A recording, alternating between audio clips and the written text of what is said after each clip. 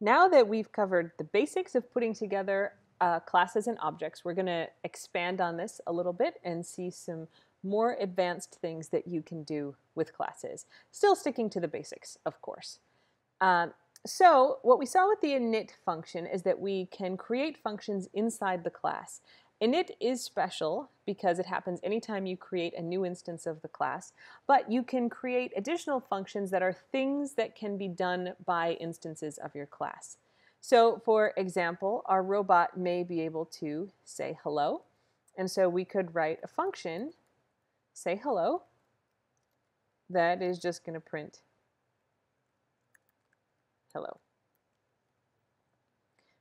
Nothing is super exciting there, but you can create any function that you want inside the class. And then if you wanted to use that function, you would use the name of your variable that's an instance of that class. So here C3PO is our robot, and we'll do C3PO dot say hello. Again, this is a structure that you should be used to from other things that we've done so far, whether it's with strings or lists. You've used this dot and then a function name to call a function that goes with your particular object. So in this case, it's going to call the say hello function, and so it should just print hello. If we switch over to run that,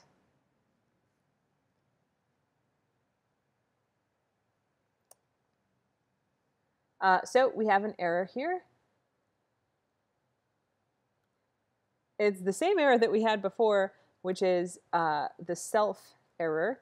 This is probably an error you're going to see me make a bunch of times because in the programming languages I normally use, you don't have to put self in the parentheses, and so it's a thing that I'll classically skip.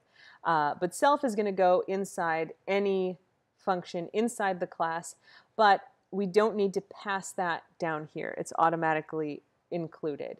So we'll just call say hello with empty arguments, but when we define it, self is included in those parentheses. So now if we fix that and try to run it, it works fine, and we can see hello shows up there. So that's going to work the same for every robot. So if we created another robot,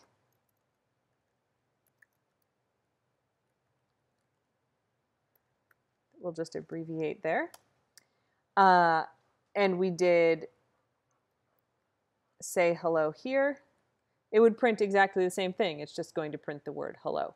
So just to see that at work, let's run it. And so we can see it creates the new robot. It prints C3PO because we have a print statement back here to print the name. Then it says hello. We go to create the new robot, and it says creating new robot and hello. So it's not doing anything that really is different depending on which robot it is.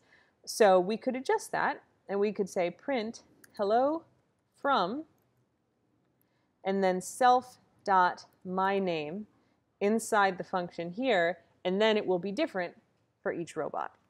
So we're using self to say refer to the particular object, the particular instance that's calling this, and then my name is the attribute.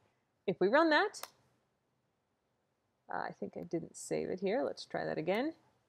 Okay, so we can see it prints hello from C3PO and hello from R2 now. Okay, let's add in some additional stuff. So we've been putting this self in here and using that to basically refer to attributes that belong to a particular instance of the class. However, we can also create attributes of the class itself that are accessible from every instance with the same value. So, for example, we could say number of robots equals 0. And this is not an attribute that's available for every single instance. So C3PO isn't going to have a different number of robots than R2D2 does. It's for the entire class. It's going to start off equal to 0, and if we don't do anything, and then let's just print it here, we print C3PO dot number of robots. That's going to appear right after the name.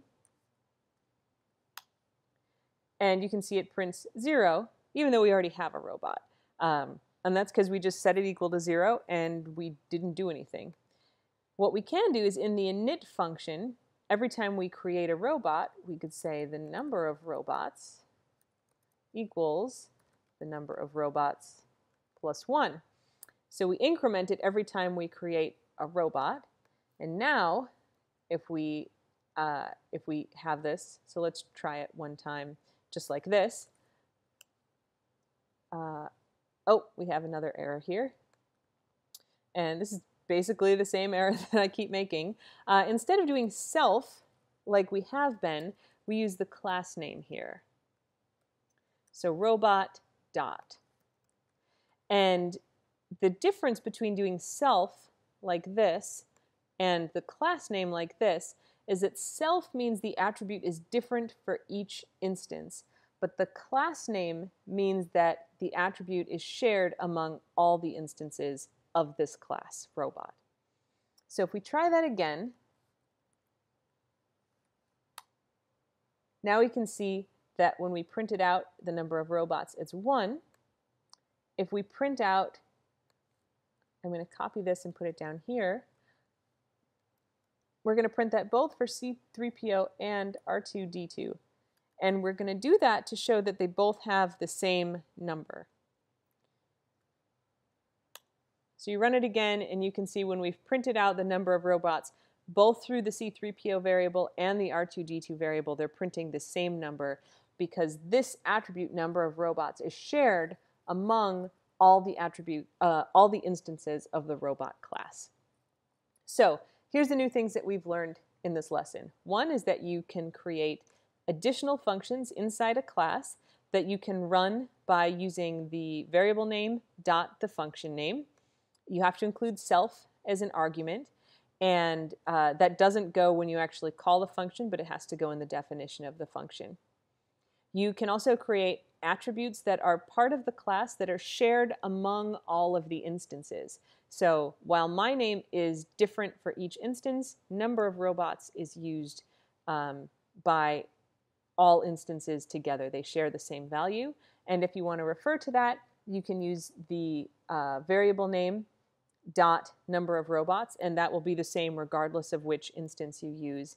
When you refer to it inside the function like this, you use the class name dot that attribute that's shared among all elements of the class. So that's a few more sophisticated things that you can do with classes and instances in Python.